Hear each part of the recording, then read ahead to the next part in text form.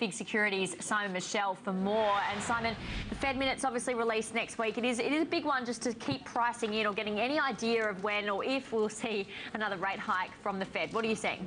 Absolutely, Ingrid. Good afternoon. And look, markets at the moment, the Fed futures are showing that investors don't expect the Fed to move again until December.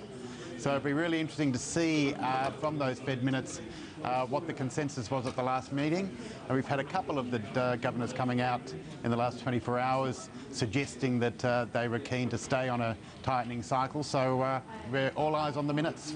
What about here at home? Because obviously CBA coming out today saying they're expecting another 2 rate cuts now this year. Has that had any sort of impact on yields here at home? Look, yields here are at historic lows.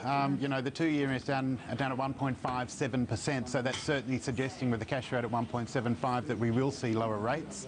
The 10-year as well at 2.27, you know, never been this low before. So we're in new uncharted waters, and I think if you have a look at that inflation, you have a look at that growth, you have a look at what's going on around the rest of the world with further quantitative easing, not unlike the recent rate cut, the RBA may be forced to lower rates just to remain in that same part of the sphere as the rest of the central banks. Yeah, yields go even lower from here. And talking about Aussie banks, they're issuing some Tier 2 bonds offshore. What are you seeing? Yeah, we're seeing a lot of issuance. So these are Tier 2 bonds. These are subordinated bonds. They sit beneath senior bonds but above the hybrid bonds.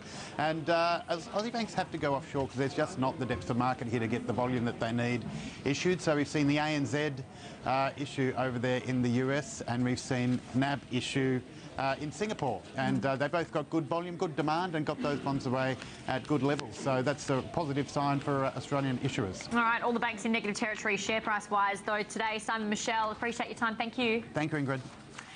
That does wrap